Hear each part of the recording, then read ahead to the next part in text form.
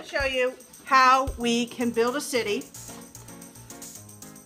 with lots of overlapping buildings without even having to use an eraser, like, ever.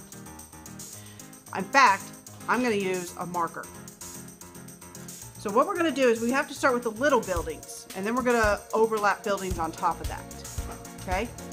So I'm just going to start off with rectangles, because buildings are rectangles. Sometimes they're tall rectangles, sometimes they're long rectangles. But I'm just going to start off with 3 smallish rectangles that fill my paper like that. Why don't you go ahead and start off with 3 smallish rectangles.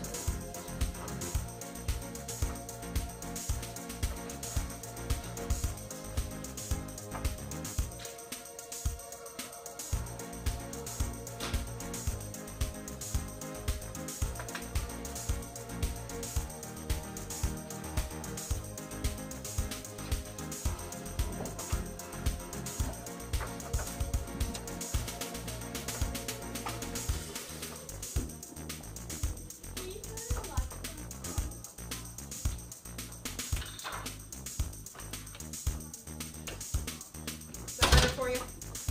Yeah. Okay. Now, everybody should have 3 smallish rectangles. Now, I'm going to show you, I'm going to do the same thing, but I'm going to show you like the mess up page and the good page. So I'm going to show you what kids sometimes do when they don't know any better. What sometimes kids do when they don't know any better, I need everybody looking up here, looking at the screen, is we say, okay, we're going to build a whole city. I want you to build lots of buildings behind the other buildings. So what they do is they start building more buildings. And then that doesn't look like buildings, does that? It just looks like it's kind of stacked up cake or something. What you want to do when you stack up buildings behind each other is, I'm going to do medium-sized buildings now. And you start somewhere in the middle of one building, and then you go over,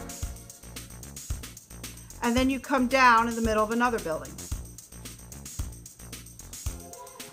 Then you do that somewhere else. No, don't draw yet. Watch a couple times. Now watch this, because your buildings are going to get taller and skinnier the further back you go.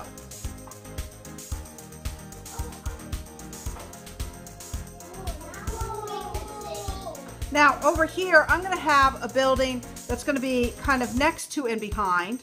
I'm going to go in the middle and over, and then it's going to go all the way down to the ground, and that's okay.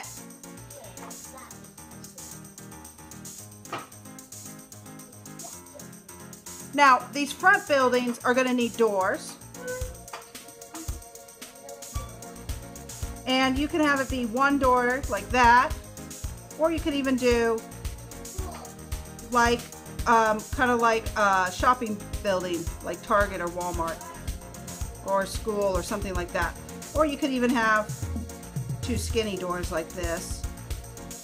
And you know what? I'm going to have a door on this building too, even though it's behind another building, but we still are going to see its door, aren't we?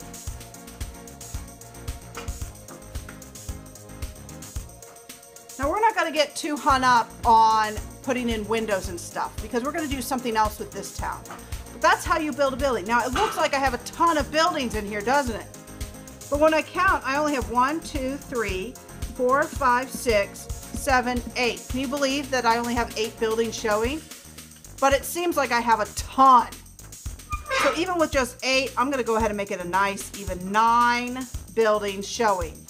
So I have 3 in the foreground, 3 in the middle ground, and 3 in the background. And when you think of it that way, it doesn't seem like much. But when you look at this, you're like, oh my gosh, it's a whole city. I'm going to put a building a really skinny building way back in the background. Oh my gosh, it's so far away. Now one thing, let's go back to our bad example here real quick. So let's say you do get going and you're kind of going the right way here. One thing that people sometimes do is they then just start going like this. And that's not quite right either, is it? No. Or sometimes what they'll do is they'll come up here and then they won't watch where they're going, and so they'll stop too soon. And then it just looks like a giant chimney. So you always want to make sure that when you go over, you always go past that building before you come down. Okay?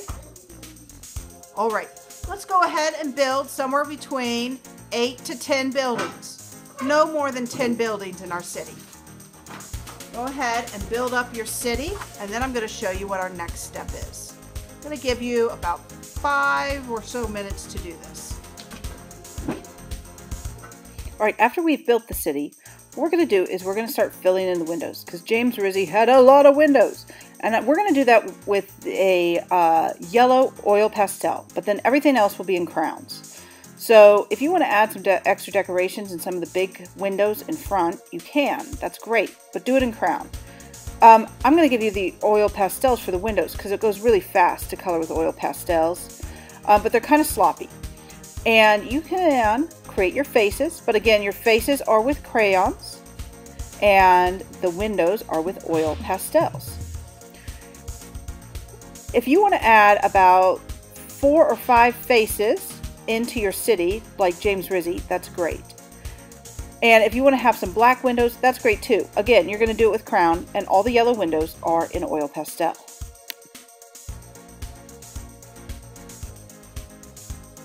Okay, now that we've finished our details with our crowns and our oil pastels, we're going to start with watercolors. Put 2 dots of water in each watercolor. And then you can just start painting. And what's cool about this is it will just paint around the windows, but you can also paint on top of the windows and then take a tissue and blot it, and the window will stay yellow. Let me show you an example here. See how I just paint right over with that orange paint? And the oil pastels are like, get off me, paint, you get off me. It's called a wax resist because the oil pastel resists the water in the watercolor, because oil and water can never mix. And then see, I just took that tissue and I blot up the extra color so it doesn't dry on top. I'm going to paint around the door because I'm going to color the doors in different colors. Now the more paint you put on your brush, the more vibrant your paint will be, especially since you're blotting some too. So see how I put lots of purple on my brush there? See how much more bright and vibrant that purple is? Because I let the water soak into the paint a little bit, and then I put a lot of paint on my brush. See, I'm going to go over the orange with another layer so that I can get another more vibrant color. So you can see how much more vibrant that second coat of orange is. It looks a lot better. And then just finish painting your whole city. Don't worry about painting the sky because we're actually going to cut out the sky and do something else with that.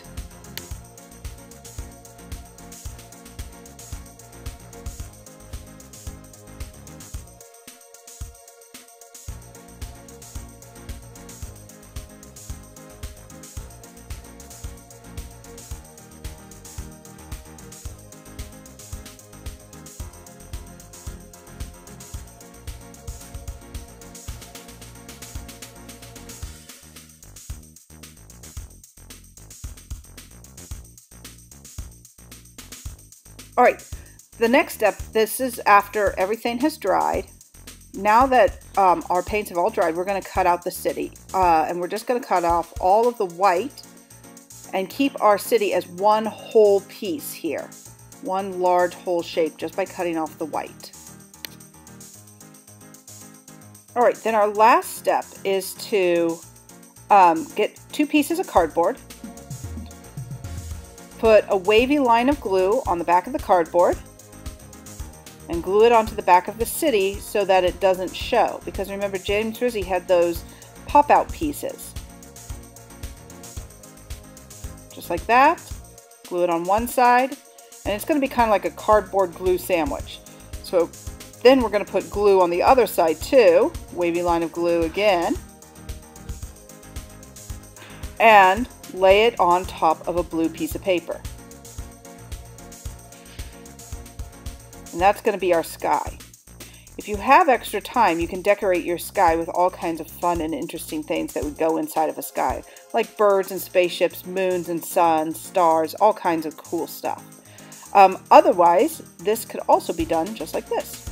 So here it is not decorated, and here it is decorated.